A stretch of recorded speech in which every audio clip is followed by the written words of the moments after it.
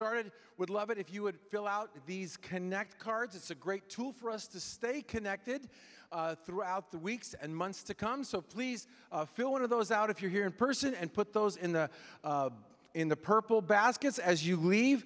If you'd like to do it even quicker and with better technology, you can go ahead and use these scan cards, these QR codes that are at the pews, at the end of those pews, and also online. That will take you directly to a link on our KentCov website where you can just put in your information right away. If you have a prayer request, please let us know, because we do share those with the prayer chain. We want to pray with you on those. If you've had an answer to prayer, we want to celebrate that with you as well. Just let us know those on those cards or those QR phones. All right, got a bunch of stuff to go through here because it's a busy season of the year, and a lot of things we've skipped. We haven't done them for a couple years, so we're slowly getting back together. So there's a few things I want to tell you about that are coming up. And the first one is that tonight, it's the second Sunday of the month, so we're having open mic night. That happens at 7:30 tonight. That'll be in the Fireside Cafe. Come. You don't have to perform. You can just come and enjoy the evening. It's going to be a lot of fun. I hope that you can make it tonight. Also, today is the last day that you can reserve a spot at the New Horizons Thanksgiving box lunch. If you're not sure what New Horizons is, take a look at me, all right? If you're as young as me or older, you are a New Horizons person, okay? And we'd love to have you come and be a part of that. Also coming up a week from Tuesday, we have our Service of Gratitude, which is Tuesday night, November 23rd at 7 p.m. right here in the Worship Center. This has been a couple weird years, and we haven't had one of these for a while, and we want to have an open mic night because we want to hear your stories of how God has been faithful to you through the pandemic as we come and worship and give gratitude to Him for that. Also, that same weekend, on Saturday, we're having a new thing called Deck the Halls. Saturday the 27th from 3 to 5 p.m. We're going to gather as a church, all ages, to come together to kind of get the church ready and kick off our Advent season. We're going to have cookies, cocos, and carol. It's going to be a lot of fun. Hope that you will put that on your calendar. Please come to that. And also, don't forget that same weekend, on Sunday, November 28th, the Angel Tree Angels will be up. Angel Tree is a ministry that we have where people buy presents for children whose parents are incarcerated. We've been doing it for a number of years. It's always been a tremendous blessing, and hope that you will come and pick up an angel at that time. If you need more information, all this stuff is available at our website, KentCov.org. And now I'm going to send it over to Peter, and let's worship. Thanks, Pastor Dan. Yeah, my name's Peter. I'm the Director of Worship and Arts here at KentCov. It is a joy and an honor to be with you this morning. Thank you for setting apart time in your week to gather as the body, to worship, to pray, to learn, to grow, to sing, to encourage one another. It's a really good thing that we do. And whether you're here or at home, online, I'm just so honored and glad to be with you. And I invite you to stand as we continue our worship together through singing. 1, 2, 1, 2, 3.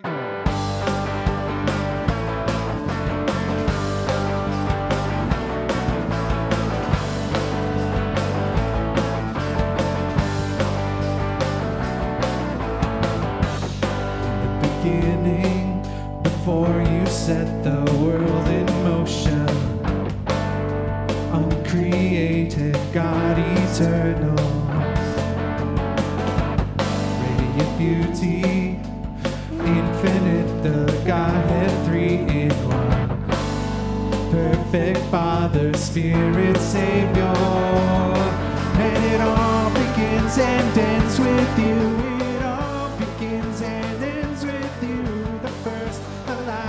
Center of it all, and in you all things are held together. Sun, the moon, the stars, the heavens, Creator God, the center of it all.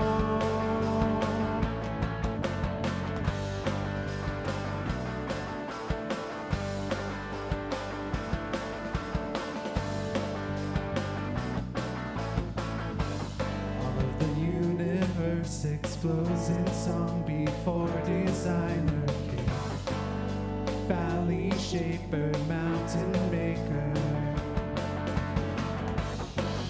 The stars sing out, they can't contain the praises of their God. Earth creator, heaven shaker, and it all begins and ends with you. It all begins and ends with you. The first, the last, the center of it all.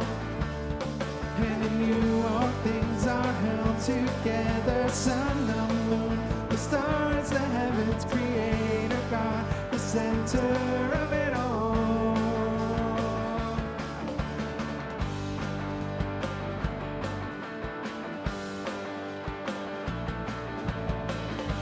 Let's sing beginning of it all. Beginning of it all. The reason for it all. The center of it all.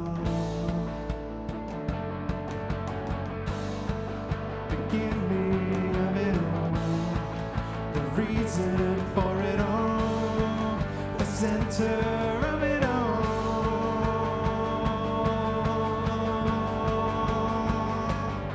And it all begins and ends with you. It all begins and ends with you. The first, the last, the center of it all.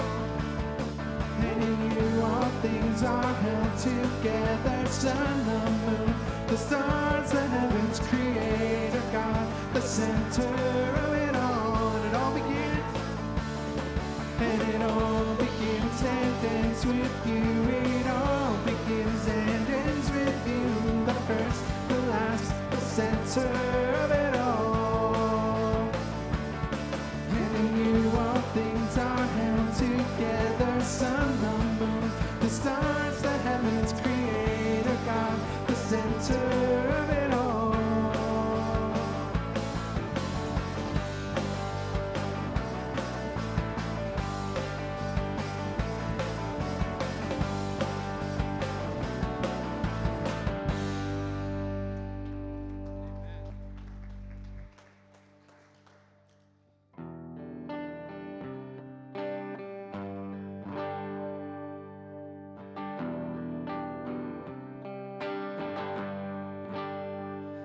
I believe in the sun.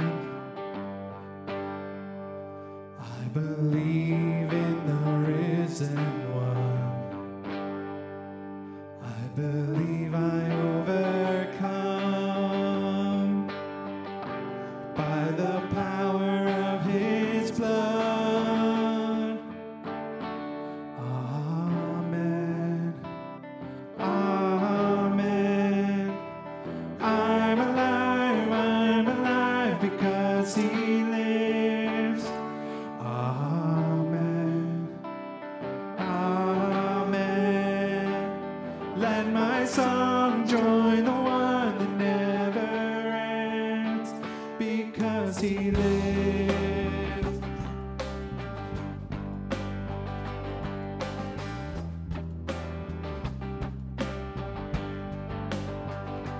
I was dead in the grave. I was covered in sin and shame. I heard mercy call my name. He rolled the stone away. Amen. Amen. I'm alive because he lives. Amen. Amen. Let my song join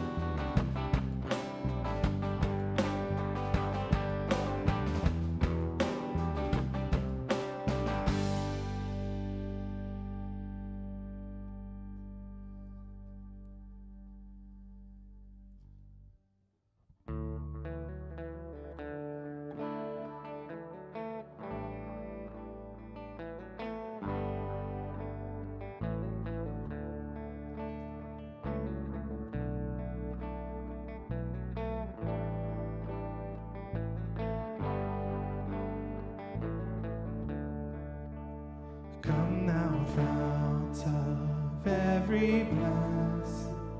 Tune my heart to sing thy grace. Streams of mercy never ceasing, call for songs of loudest praise. Teach me some melodious sonnet sung by flaming tongues above. Praise the mountain fixed upon it, mount of thy redeeming love.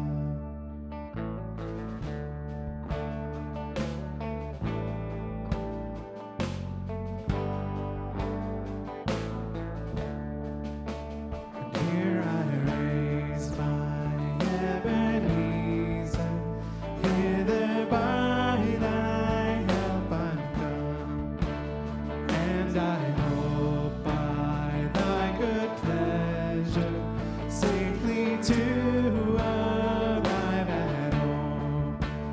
Jesus sought me when a stranger, wandering from the fold of God, he to rescue me from danger interposed his precious blood.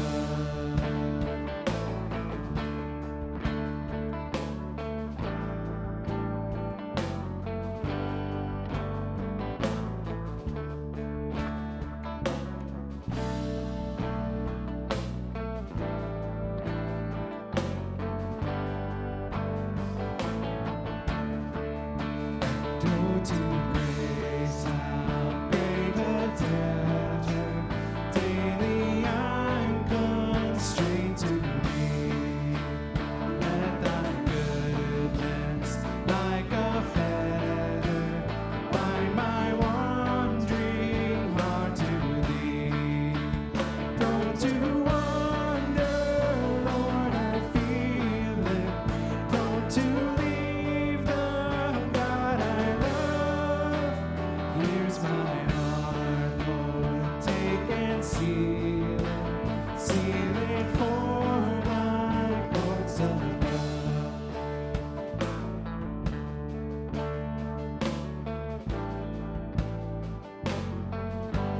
Sing, here's my heart.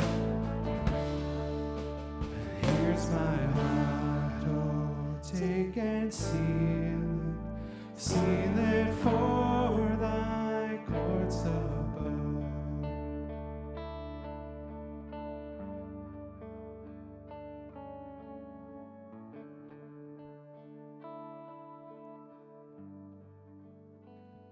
Church, let's pray. Gracious Heavenly Father, Lord, Father, we pray. We thank you, and we come into your presence, and we gather together as a church to worship your holy name, to worship your precious presence here among us, Lord. Thank you for your grace. Thank you for your love. I thank you for revealing yourself to us this morning. Lord, like the psalmist says in Psalm 23, even though we walk through the valley, the darkest valleys, we fear no evil, for your rod and staff shall comfort me. Lord, may this be true for those of us who are walking in the darkest valleys, through the darkest moments, through the loss in their life, through the depression and the loneliness and the frustrations. Father, Lord, reveal yourself to them. Make yourself be tangible. Remind them that you are with them, that your Holy Spirit is comforting them, Father God. Lord, I pray that you will anoint us with your oil, that our cup will overflow. Like you said to Paul, that your grace is sufficient for him. May that be true for all of us. May our cups be filled and overflow with your grace. May your goodness and love and mercy follow us for the rest of our lives. And we surrender ourselves into your precious hand, and give us the strength for those who lack strength, and give us the hope for those who feel hopeless. Hold our hands and walk us through the paths of righteousness, Lord. In Jesus' mighty name I pray. Amen. You can go ahead and have a seat.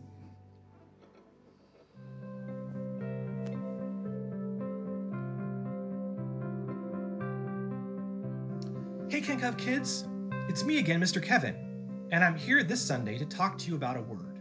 That word is miracle. Do you know what that word means? Is a miracle like magic, like what a magician does? Well, no, it's not. Magic tricks are something that practically anyone can do if they spend their time and give some effort to learn how and have patience to develop some skills. Have you ever seen magic tricks performed? Were you able to figure out how they were done? Was it a card trick or maybe someone making something disappear and reappear?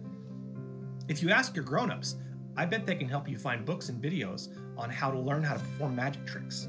Maybe they might even be able to do some themselves. But a miracle isn't anything like magic. The dictionary says a miracle is a surprising and good event that can't be explained by nature or science, and so is considered to be the work of a divine power. That means that a miracle is something really amazing, sometimes completely unexpected, that nobody can explain except to say that it had to be from God. When Jesus fed the 5,000, that was a miracle. He did that. And nobody who was there was able to explain how it happened, how he took 5 loaves of bread and 2 fish and fed thousands of people. As those baskets were passed around, they were never empty until everyone had enough to fill their bellies. In doing that, in that miracle, Jesus was showing everyone there that he was God and that God was present with them. And those people took their experience being present in that miracle, in the presence of God, and told everyone about it, so that even today, we read about that miracle in the Bible. So the next time you see something amazing, think about that word miracle and whether what happened can be explained. If it can, that doesn't mean it isn't really cool, but if it can't be explained, if it really can't, that might just be a miracle and a sign, proof that God is there with you. Yeah, something to think about. Well, a lot to think about. So think about it, and I'll see you again soon, okay? Bye-bye.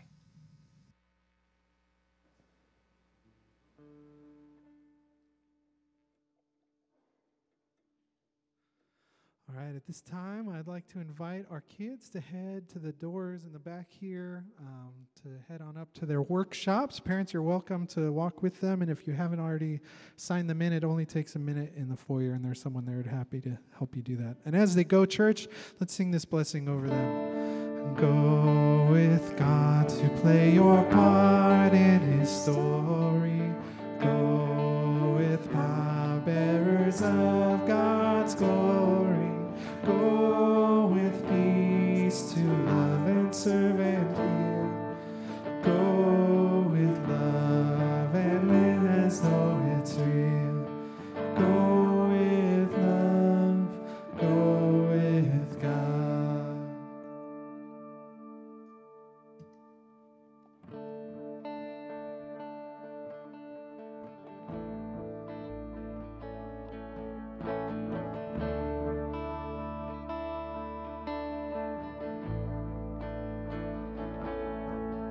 The Lord is my shepherd, I shall not want.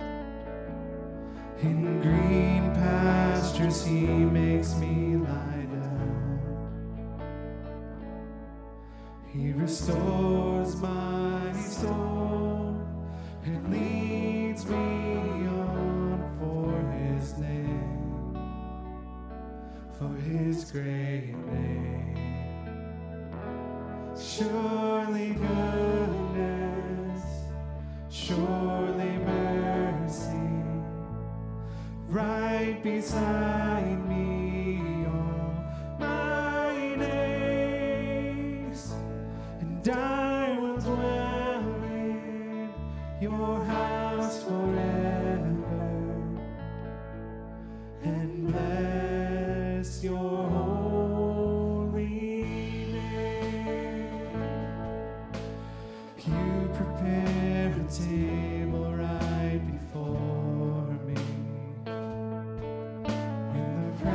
midst of my enemies. Though the arrow flies and the terror of night is at my door, I'll trust you.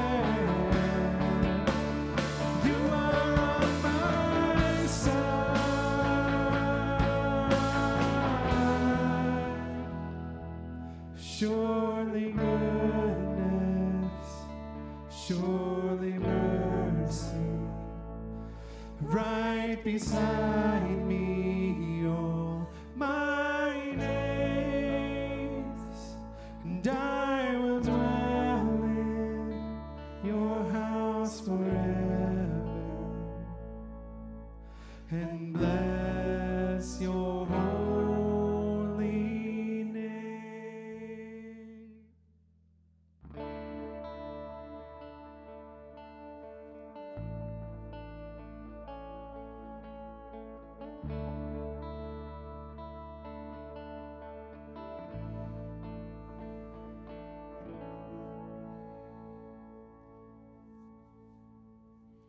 Good morning, KentCov. This morning we're going to be looking at a passage from the book of James, beginning in chapter 4, verse 13 through verse 17. Now listen, you who say, today or tomorrow we will go to this city or that city, spend a year there, carry on business, and make money. Why you do not even know what will happen tomorrow? What is your life? You are a mist that appears for a little while and then vanishes. Instead, you ought to say, if it is the Lord's will, we will live and do this or that. As it is, you boast in your arrogant schemes. All such boasting is evil. If anyone then knows the good they ought to do and doesn't do it, it is sin for them. Please join me in prayer. Bless us this day, O Lord, with vision. May this place be a sacred place, a telling space where heaven and earth meet. Amen. This morning, we're going to talk a little bit about, we're going to continue to talk about stewardship, and this morning we're going to talk about the stewardship of time. And it occurred to me as I was thinking about this that sometimes time that may appear to be wasted is time well spent. Right? Sometimes time that appears to be wasted is time well spent. I came across a story recently of a man named Al Nixon. This is Al sitting on a bench I believe he's in Tampa Bay, Florida. And so the story is this. And what struck me about this story is if you just look at this picture, you think, well, that's just some guy sitting, enjoying the view, wasting time, right? Because in our culture, pretty much any time you sit quietly and do nothing, you are by definition, or at least the definition that's ground into us, wasting time, right? But Al is sitting there, and apparently the story goes something like this. Al was having a tough time at work, and so he began going to this bench in a park every morning and just sitting quietly and watching the sunrise over the ocean and just having some quiet time for himself. And over time, he began, of course, to recognize people, right? The same folks would come by on their bikes or on their walk or on their run or whatever. And the story goes that on one morning, one of these strangers did something really strange, right? They spoke to him. And this woman simply said to him, without really any preamble, she said, "I know when I see you sitting there that everything is going to be all right." So over time, as Al had sat on this very same bench and just not really engaged with anybody, just to have some quiet time for himself, this became a moment of meaning for one of these people who was walking by. And so after this experience, Al began to greet people. And he says this about listening. He says, "Listening is the number one skill all mankind needs to know really well." Right? Very wise. Listening is the number one skill all mankind needs to know really well. And it turns out that as he did this simple act of sitting on a bench and being willing to acknowledge strangers as they went by and to listen has turned into something amazing. Al still goes there in the mornings, but now there's a line of people waiting to talk to him. And Al just sits there and listens. And as this has gone on, some of these folks, actually you can go to this very bench and you can identify which one it is because they have put a plaque on this bench saying this. It says, "Al, a loving and loyal friend and confidant to many, forever and always." Al found his bench, and initially something that was simply a place of solitude for him became something much more. Now, as we move into our text this morning, I want to be very clear about one thing. This is not a time management sermon, okay? Because I am convinced that so much of what we do and how we approach the spiritual life is misguided. Because we look at a picture like this, and if we didn't have any background, we might be tempted to think, well, that's just a dude wasting time. Because we're so driven, we're so production-oriented. We always have to be doing something. And so the question occurred to me, what if our stewardship of time is more about who we are and who we are becoming rather than what we are doing? What if our stewardship of time is more about who we are and who we are becoming?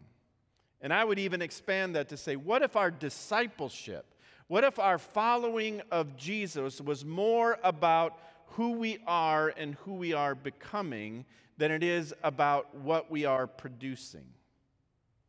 Because the focus shift becomes important as we follow Jesus. So much of what we do is focused on production and doing that we've forgotten that Jesus' primary concern is turning us into kingdom people, not kingdom producers. So as we look at this passage from the book of James, we have this sense of time, right?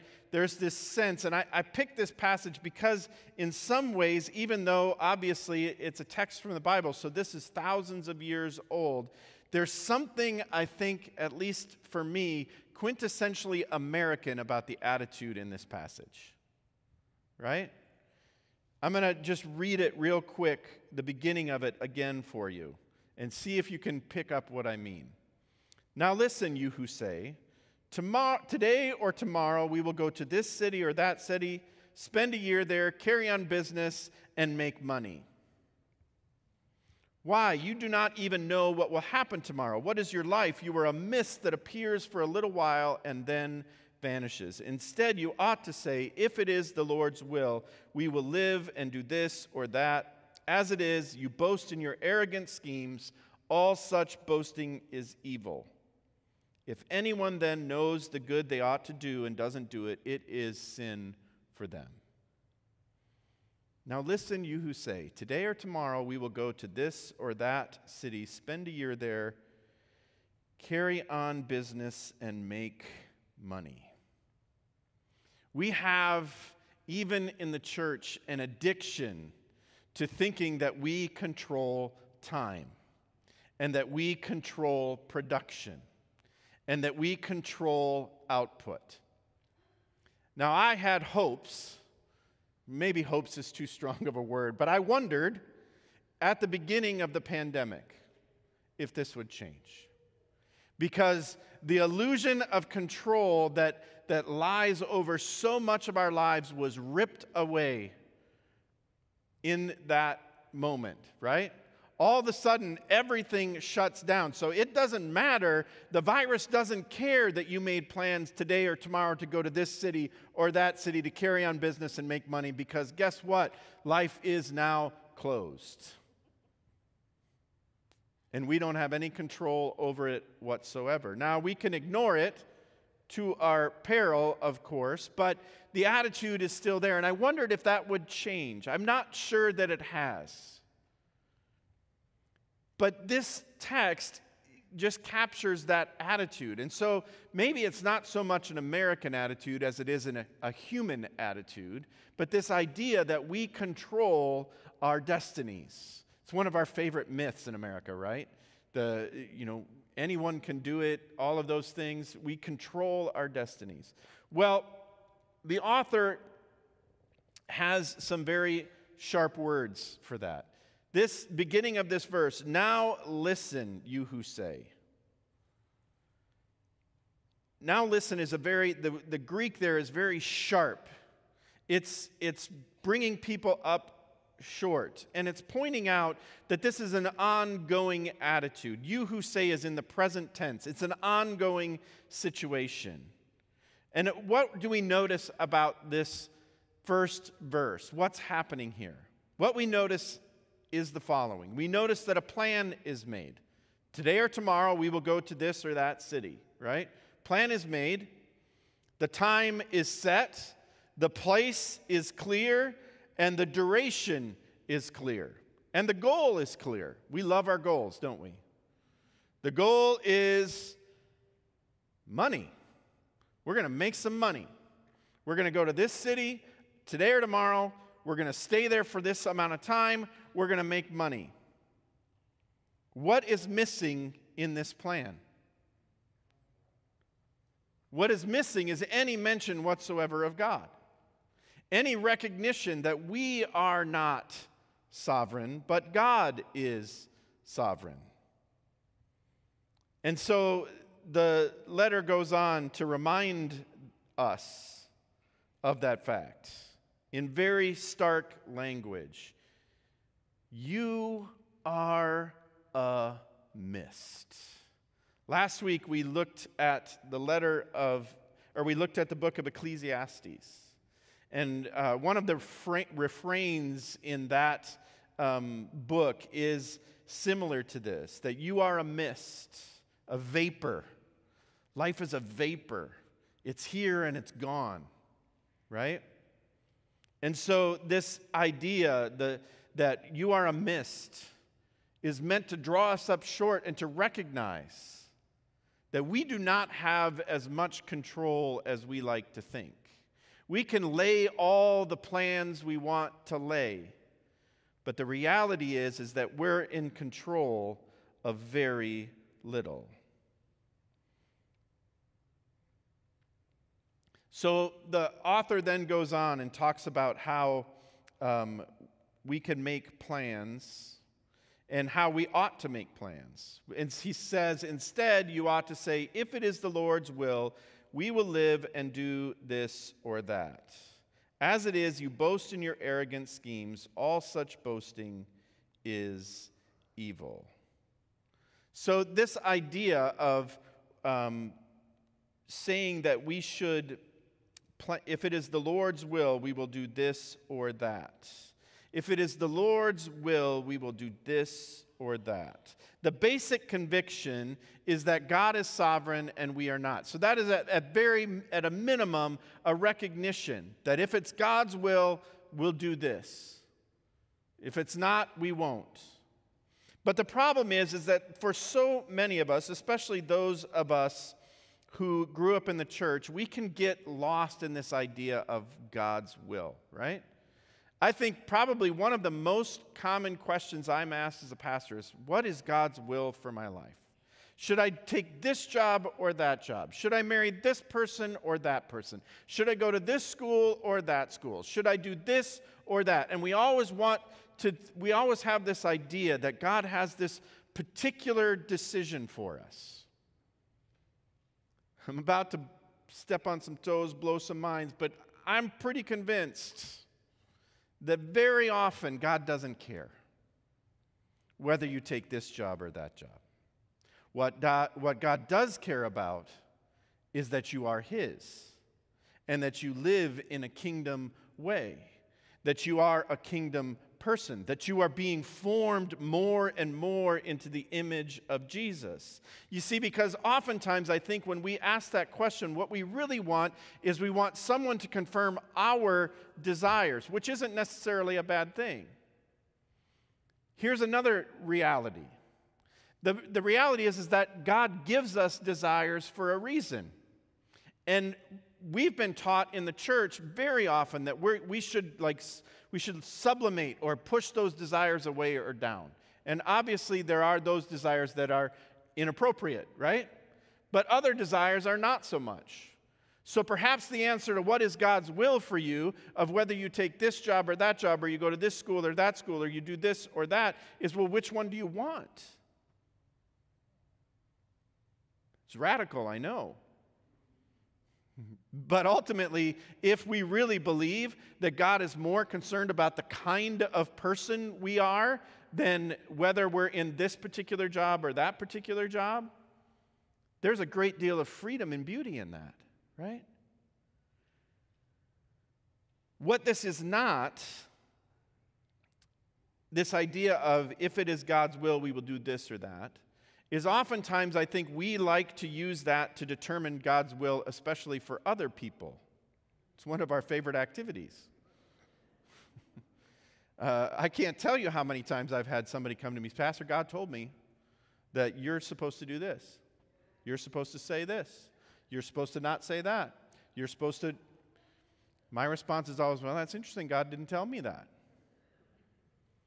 We use that like a weapon, right?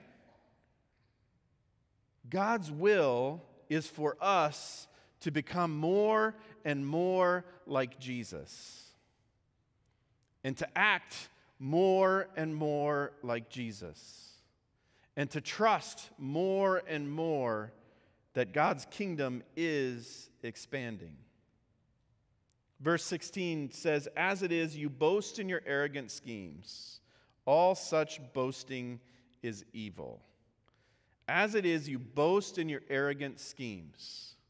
So here's a question, life lesson question for us to think about. As I mentioned, I wondered at the beginning of all of this pandemic realities whether or not this would finally draw us up to some kind of conclusion about how we live life, how we order our lives, how we recognize how much or how little control we have. Because we love to boast in our arrogant schemes. Now, boast may be strong, but we like to make plans. We like to have a 5-year plan, a 10-year plan, goals, all of these different things. And there's a place for all of that stuff. But there's something going on here that this attitude of boasting is this confidence. And this is maybe where we get a little more quintessentially American, right? We love a self-made person, right? And we love when a strong leader boasts about their plans and their schemes, and they address exactly how they're going to do this, that, or the other thing. The text here, literally translated, would be, you are boasting in your arrogant pretensions. Puts a little bit of a different spin on it, right? The pretension being that you're in control of any of this. And then the next sentence is hard to understand. All such boasting is evil. This is one of those places where you have to do a real deep dive into the Greek to understand what's happening here, okay? So are you ready? Here we go. All such boasting is evil. It's literally what it means. Not bad, not just not so good, maybe not a good idea, mildly offensive, hurtful. I mean, pick your word that we like to use. No, that's not what the text says. The text says that this boasting is evil. So in other words, maybe don't do it. Stop it. Knock it off. Why? I believe it has to do with this. I think the kind of arrogant certainty that is demonstrated by the kind of boasting that's being talked about here, and that we see, that we get kind of wooed by it. The reason that this warning is there, and this hard language of calling this boasting evil, is that I think it's because such arrogant certainty leads to all kinds of evil acts. This kind of certainty leads to all kinds of evil acts. It is when we are certain that we are right that we oftentimes do the most horrible things and say the most horrible things. Because we're absolutely certain that we know the truth and nobody else does. Or at very least the people we're trying to deal with don't, and we're going to instruct them. Humanity's greatest atrocities begin in this kind of arrogant certainty. I'm convinced of it.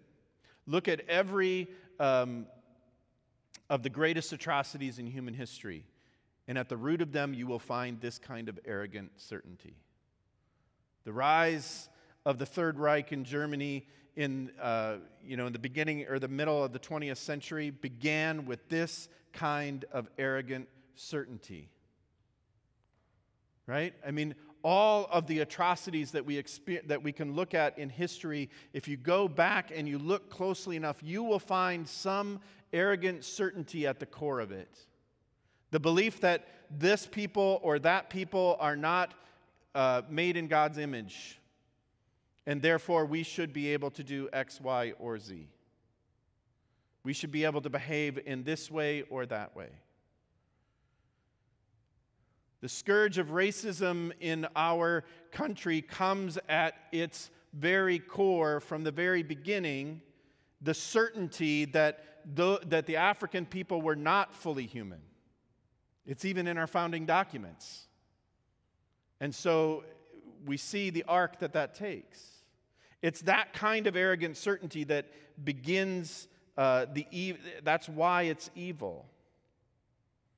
So the antidote to that certainty is to center the knowledge of God's sovereignty. The recognition that we, not only do we not control the future, we are not the center of the future. God is. Humility is what is required. Humility to recognize that we only understand in part. We only see in part. As Paul says, we see through a mirror darkly. The text goes on to say then in verse 17, if anyone then knows the good they ought to do and doesn't do it, it is sin for them. Knowing what should be done obligates us to do it. This is a hard text. This is a hard verse. This is challenging. Because if you want proof that we are all sinful, this verse gives it to you.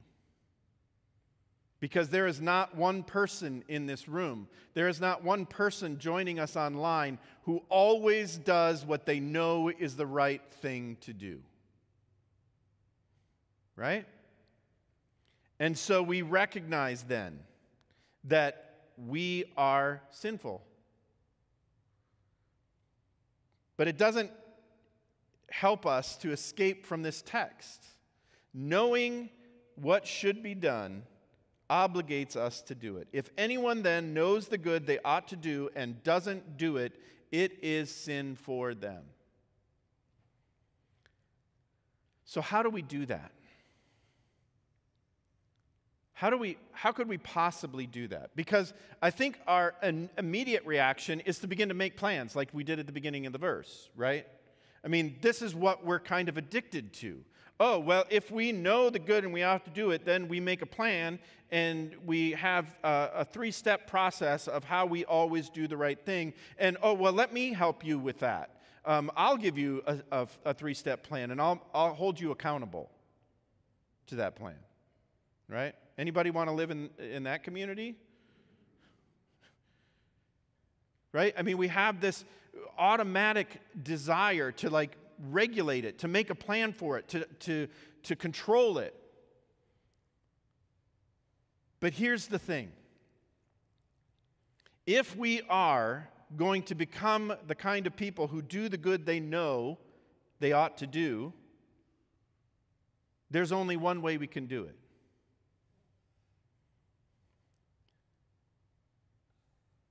Have you met Jesus? Have you met Jesus? Not respectable Jesus, not political Jesus, but radical Jesus. The Jesus that we read about and meet in the Gospels. The Jesus of the Gospels, the Jesus who tells a woman at the well everything she's ever done, and her response is joy. The Jesus who heals the broken.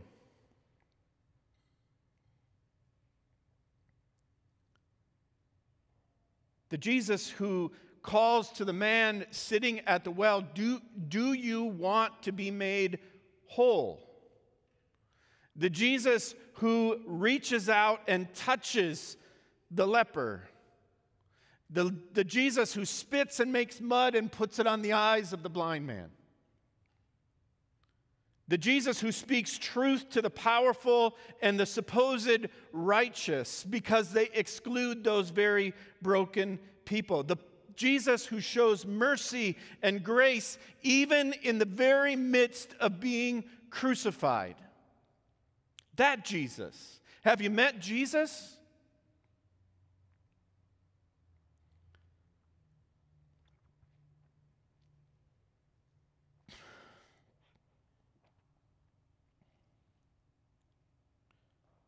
The only hope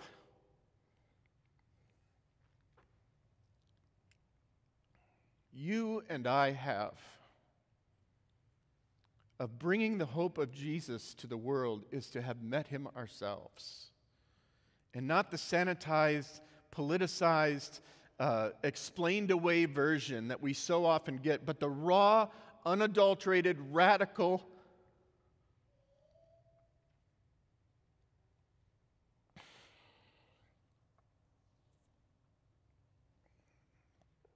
wandering rabbi.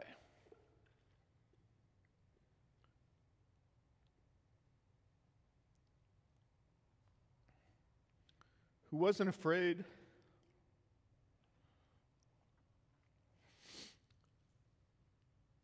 To touch the unclean, to heal the broken, or to speak truth to power. Because it is in knowing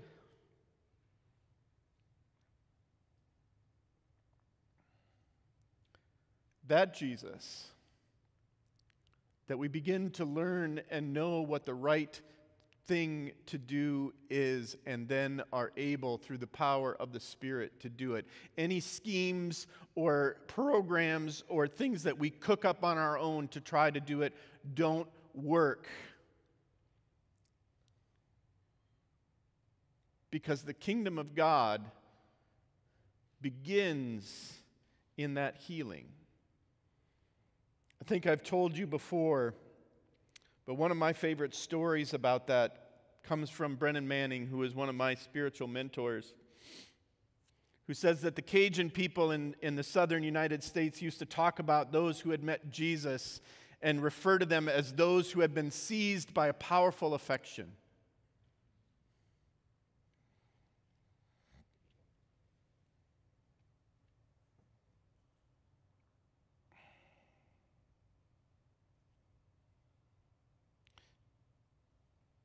The only hope for us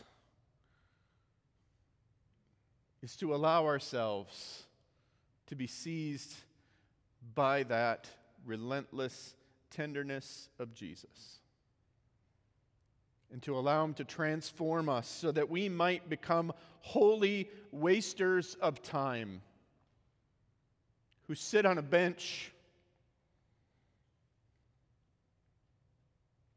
and learn to listen.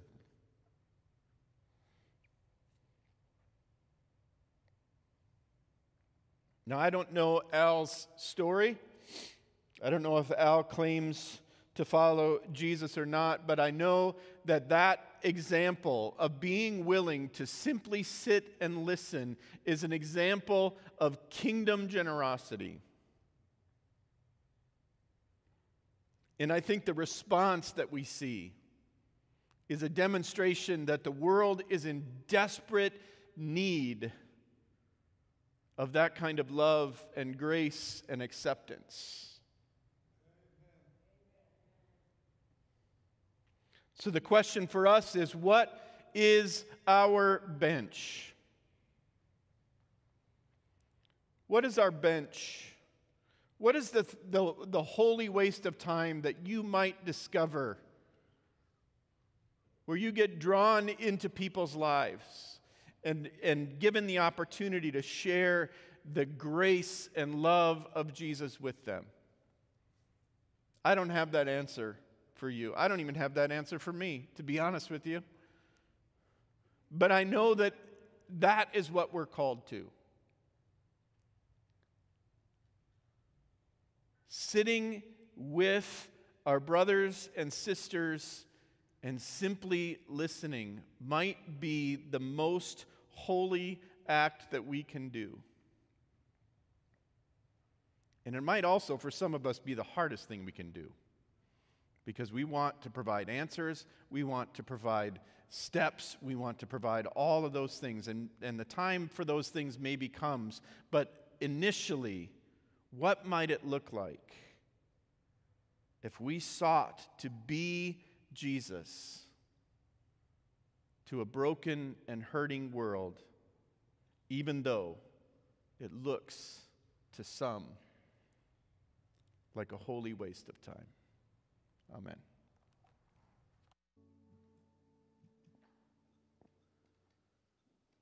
You